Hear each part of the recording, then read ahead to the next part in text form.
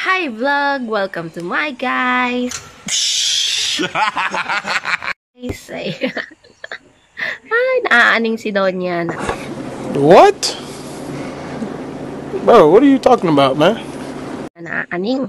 Kasi, itong vlog ko na to ngayon, hindi ko alam kung matutuwa ako or magagalit or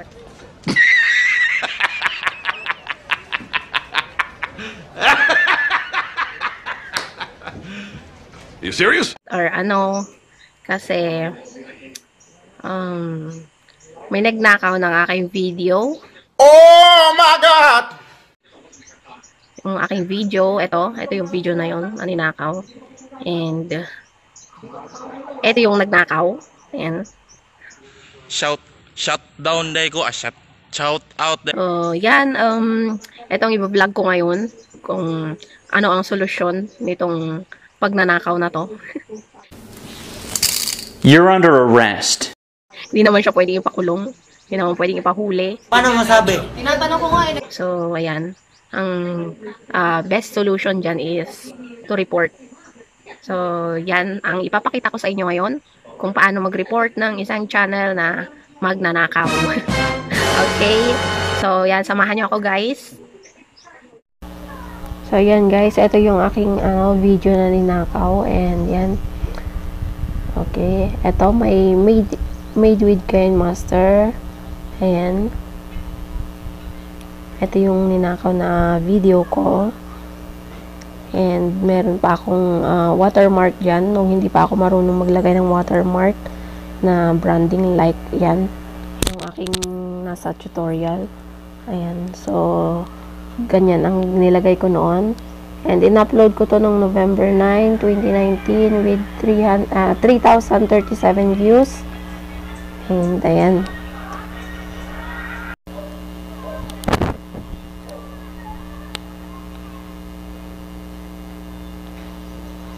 So, eto yung ninakaw na video ko naman na ni-re-upload. Pinalitan niya ng Colas channel yung Made with Kind Master and nilagyan na ng watermark yung aking watermark. Kaya, tinakpan niya, no? Kitang-kita naman na sarili kong video yan. And yan. Tingnan nyo yung pagkakaiba nila, no? Yan.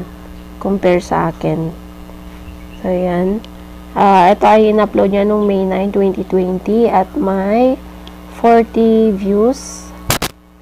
Yan, si Colas channel. Shoutout sa'yo, no? May free shoutout ka tuloy. So, yan ang aking ang kanyang message. Ayan, ang ganda daw ng kanyang ginawa. Kaway-kaway sa batang 80s and 90s. So, nireplyan ko naman siya, no? Ayan, hindi mo ginawa yan. Ako ang may gawa niyan. Inedit mo lang para palitan ng music at nilagyan ng watermark ang video ko.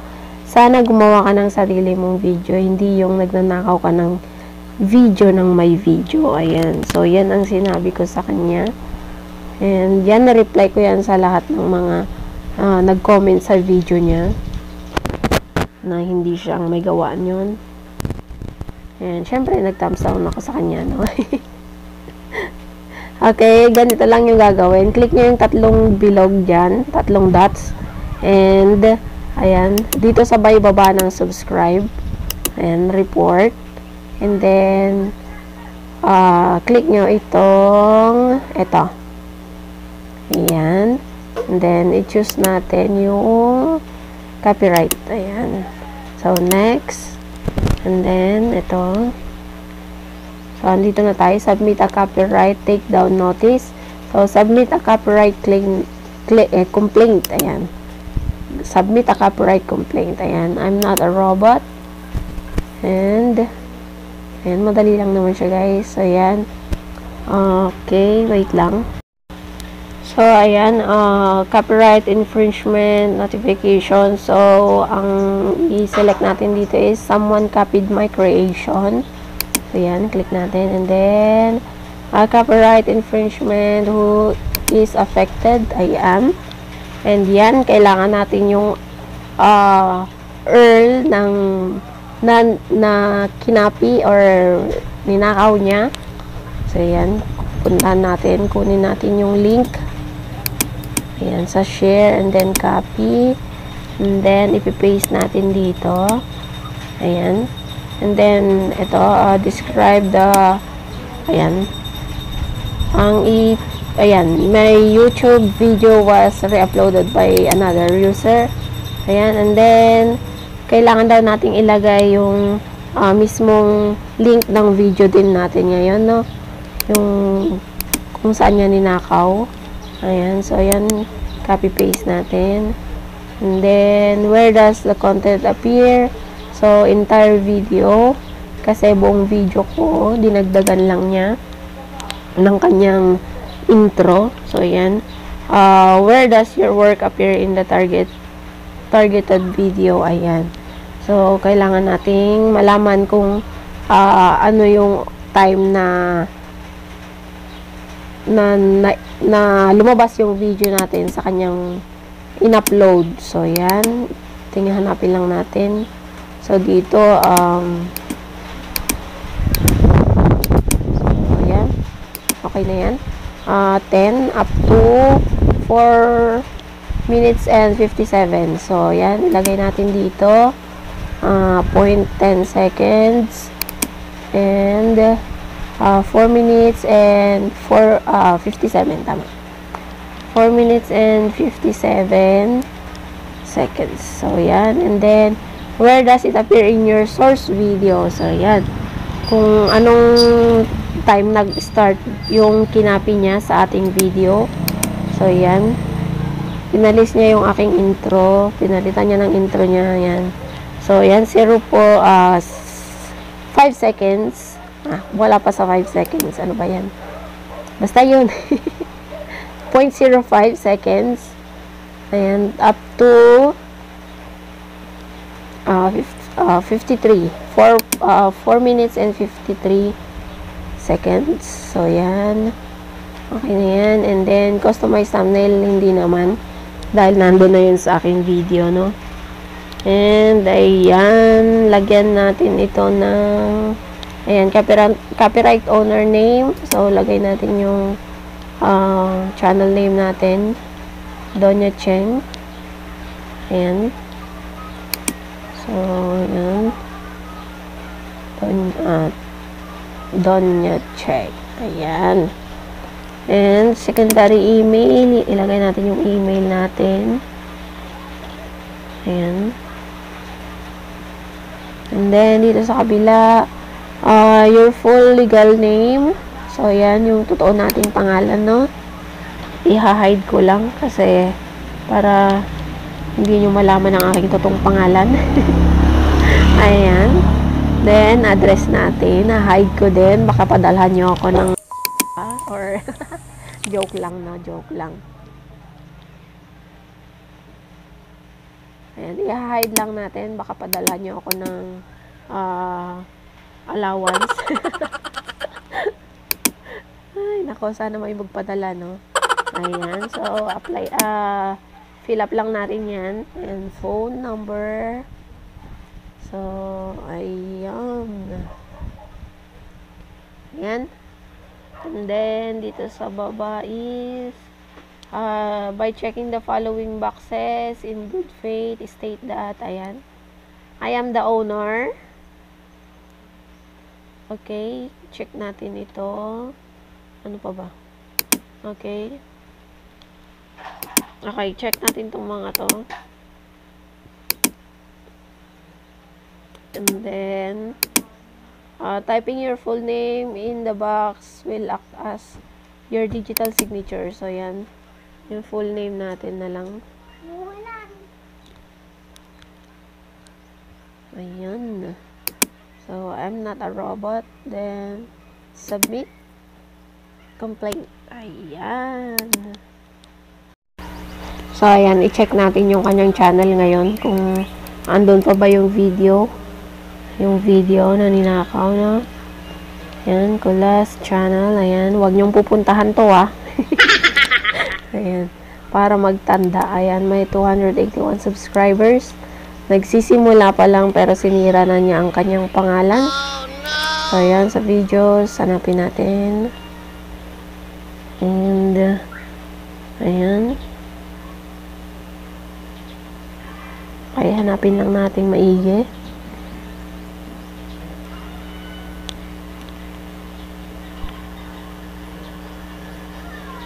So, wala na akong makita. Check lang natin maigi, ha.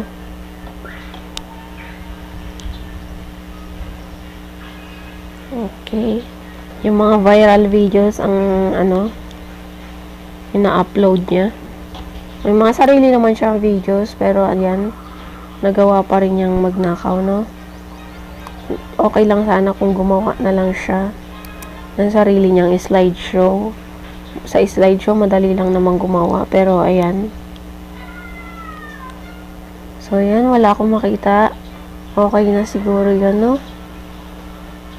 So, ayan guys, ganun lang yung pagre-report. At sana nasundan ninyo ang aking pagre-report sa isang magnanakaw. So, ayan na nga guys, nung ninakawan tayo, kaya right din natin na mag-report. And, ayun na nga yung ginawa natin. And, mabilis naman yung action ni Lolo, no? Mabilis yung action ni YouTube na sa ating report. Hindi ko alam kung dinilit or si Lolo mismo yung nag-delete ng video. And, sana lang, kung mapanood mo man itong video na to, no? Ikaw na nagnakaw. Sana hindi ka na kumuha ng mga video na i-edit mo lang yung intro. Ika-crop mo lang yung intro. Huwag nang ganun. Gawa ka na lang ng sarili mong video, no? And then, o kaya naman, kung gusto mo namang gamitin yung video, wag 100%, no? Kung gusto mo hati-hatiin mo na lang. Hindi yung as in 100%, pinalitan mo lang yung intro ko, ng intro mo, and then in-upload mo na. Pinalitan mo yung music, kasi nga copyright din, no? Tapos, tinakpan mo yung watermark ko, ng sarili mong watermark. So, hindi maganda yon na gawain. So, yan, nagsisimula ka pa lang sa YT, pero ganyan na yung nangyari. And, hindi ko alam kung mag-grow yung channel mo pagka ganyan ka. And, siguro, may mga sarili ka namang videos, may mga sarili kang content na ginagawa. Nakita ko naman yung mga upload mong iba. Pero, bakit kailangan mong manguha ng video na 100% mo pang i-upload? Na pinalitan mo lang yung intro and music. Hindi kasi maganda kasi maski ako hindi ko alam kung na-hurt ako or ma-flatter ako na ginamit mo yung video ko, no? Hindi ko talaga alam kung ano yung feeling ko. Kasi masaya ako na napansin mo yung video ko. Pero yung i-download mo, na i-upload, napalitan lang yung intro. Parang ano bang tawag dito? Inangkin mo, yan. Inangkin mo yung video na hindi mo pinaghirapan. Tapos nilagay mo sa comment box na ang ganda ng gawa ko. Ayan. Nakaka-hurt lang na ganun yung ginawa mo. Hindi ka ba nagigilty na ganun pa yung ginawa mo, na in-upload mo na yung video ng ibang tao and then sinabi mo pa na ginawa mo yung video na yon? So, nakaka-hurt lang talaga, no? Hindi ko alam kung matutuwa ako or talaga. Kasi, ayan, magti-thank you ako sa iyo dahil nagkaroon ako ng content ngayon. Nagkaroon tuloy ako ng tutorial bigla. Dahil sa ginawa mo. Pero, hindi pa rin maganda, di ba? Hindi pa rin maganda yung ginawa mo. So, yan, sana next time or sa mga iba pa dyan, sa mga bago pa dyan, gawa kayo ng sarili nyong content. Ayan. Or, kung gusto nyo namang, manggaya, pwede namang manggaya. Pero, wag yung mismong video nila, ang kunin mo, na i-upload mo dun sa channel mo. Wag ganun. Gawa ka ng sarili mo, or, kunwari, tutorial. Ayan. Pinanood mo tong tutorial ko, and naranasan mo, na makopyright ka din, or ma-claim, ano ba yun? Nakawan ka ng video. Ayan, kung na-try mo rin yun, and napanood mo tong video na to, tapos gusto mong gumawa ng tutorial din nito, pero ang ginawa mo is kinuha mo tong video ko and then nire-upload mo, hindi maganda yun. Gawa ka ng sarili mong video, no? Gawa ka ng sarili mong video, hindi yung ganun. Na kukuha ka ng video ng may video and then saka mo i-upload. Hindi talaga maganda. Oh my God. Ang hirap-hirap gumawa ng content. Ang hirap-hirap gumawa ng video. First ever video ko yun. Tapos, ganun yung nangyari. So, sa team namin yata ako lang yung first time na nagkaroon ng ganun, no? Ano ba? Nire-upload yung aking video. Ay, nakakaloka, no? Ayun, magsha-shoutout na nga lang ako ngayon. Big shoutout sa aking team. Team Tunay, Team Support, and Team 100% Organic, Team Chuchay. Ayan, big shoutout sa inyo guys. And big shoutout din sa aking kabsat members, sa aking mga kakabsat.